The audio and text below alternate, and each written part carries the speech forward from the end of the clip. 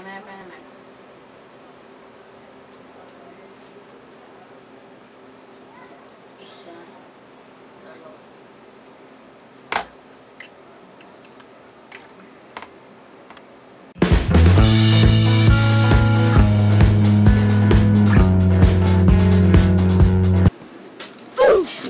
Hello, what's up sa inyong lahat dyan, mga dudes all over the galaxy.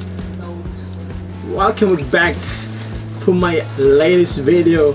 So, pag-uusapan natin ngayon is may nangyaring good news, no? May maraming good news. Kung titignan nyo lahat ng description sa lahat ng video na na-upload ko sa YouTube, may nakalagay sa baba, may soon to be having my merch. And now, ito na ang simula ng aking mga pangarap. Ang gagawin po natin ngayon, mag-unpack tayo ng parcel.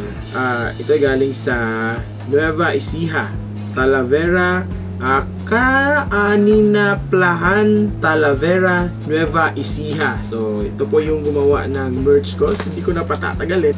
Habang binubuksan natin ang parcel na kadadating lang na parcel. So now, I will be opening my parcel.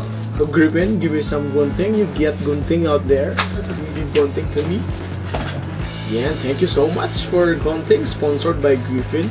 So this parcel is made by Rad Clothing. So in case you want to have your own merchandise or have your own t-shirt, have your own product, you can contact Rad Clothing. All the information is on the description, and you can check out their Facebook page. And special thanks to Mr. Romel Dimaya. So at sa simula ang hirap talagang alam mo yung sa online mo lang nakilala yung tao tapos bigla ka nagpagawa. Issue nga ngayon maraming scammer, di ba? Pero itong si Sir Romel Dimaya ng Rad Clothing is a very trustworthy person. No? Huwag kang mag-alala, hindi ka mai-scam, and legit talaga siya. Di ba? Legit na legit. Hindi gaya ng iba dyan na kapag nakapagbayad ka na, bigla na lang mawawala. Di ba? Pero ito si Sir Romel ay hindi talaga siya nawawala sa mapa. Hindi, ang dami-dami na siya tinulungan, ang dami-dami na siya ginawa ng mga merchandise. I guess I guess that I'm the farthest, no? Ako ang pinakamalayong ginawa ni Sir Romel. I don't think so. Correct me if I'm wrong, Sir Romel. But I think so. I'm from Bohol, I guess. Mostly sa mga ginagawa niya ng mga t-shirt, yung malalapit lang, special Luzon. Pero, yun nga, hirap talagang magtiwala. Ito si Sir Romel ay legit na legit. Okay. Grabing pagkakabalot, men. Ayan.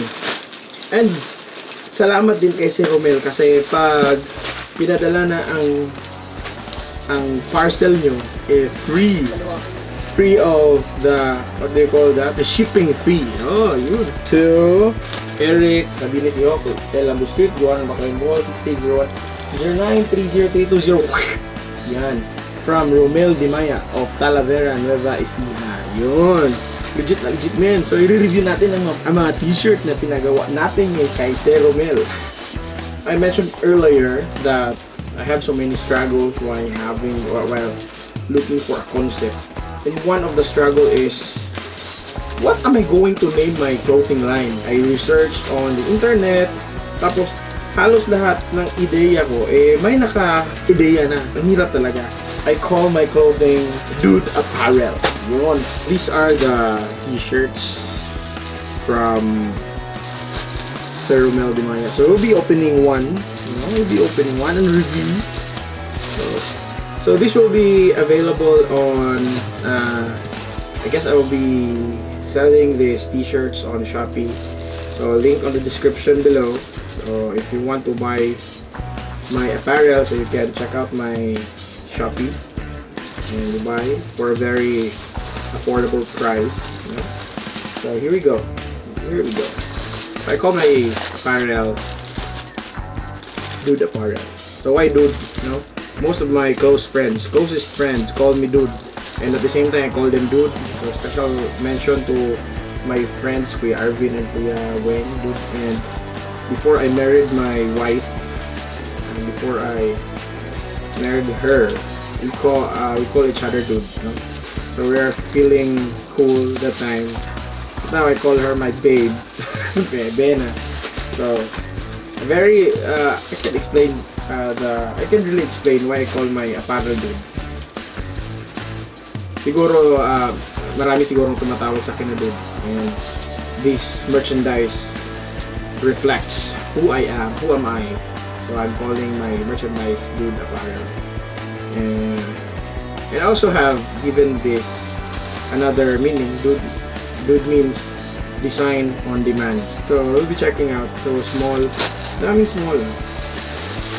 So my size will be double extra large. Nakatry na ba kayo pumili ng t-shirt sa mga mall, sa mga boutique? Eh, ganito na yung pakakabalot, no? This is very, very good. Yan, very good. It's like buying t-shirts on the supermarkets. Nakapack siya. Tapos yung t-shirt ko, ito, buksan ko to XL. I guess this is my size, XL. XL is my size. And this t-shirt will be my t-shirt. I will be wearing this one tomorrow because I'll be having my adventure tomorrow. Okay. So this is worth 300 pesos. So 300 lang. You can do the apparel if you want to buy one. Ang tela po niya ay very soft. If you have t-shirt brands like Fruits of the Loom, it's just the same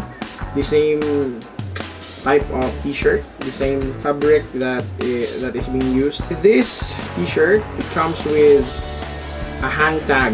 No? Merong hang tag. Yan, basta-basta may hang tag. So if you don't know what is a hang tag, yung hinahang na tag. Yung tag, yung brand. So, and at the same time, I have my neck tape. It's written in there, Dude Apparel. Ayan, Dude Apparel. Galing, diba? And on the shoulders is the etiqueta. Ayan. I have my own etiqueta. Etiquette. Ayan, no? Good. Galing, diba? Di siya masyadong nakikita, man. Di siya nakafocus, eh. So, I have etiqueta here. So, this is the front design. Very minimal design, very minimal. And uso talaga yung minimal designs for now. At the back side of the t-shirt is the maoto siya, no? So if you're wondering why my text on the back is moto siya, no? It's because it's my favorite expression during my videos. If you're going to check my videos, this is my expression. Moto siya, no? Yan. Iconic, according to me. So this is the back portion of the t-shirt. Yeah. And it says Moto siya, no? And the dude with the sign. The print is rubberized. Really maganda siya. So with this t-shirt, we'll be having a photo shoot.